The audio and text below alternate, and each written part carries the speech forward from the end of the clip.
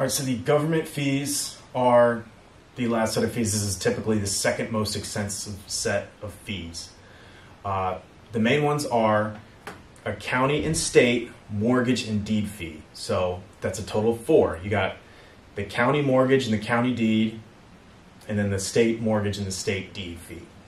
These are based upon the value of the mortgage and the value of the house. So typically these could run up to total up to 0.5% of the total mortgage and home purchase price, like all combined together. You're not going to pay a half for each and total up to 2%.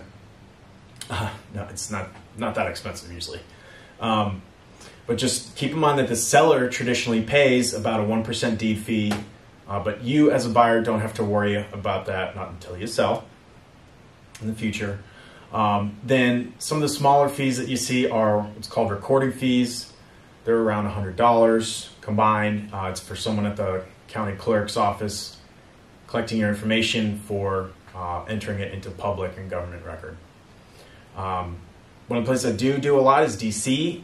It can be expensive on the government fees, but their monthly property taxes are usually less to make up for it.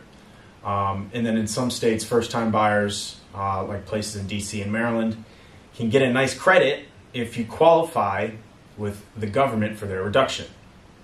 Now you'd have to qualify to get that reduction by being within an income limit and not buying a home that's over a certain dollar amount, but a lot of people can get that, and that's probably what you need to know about the government fees. Thank you for watching.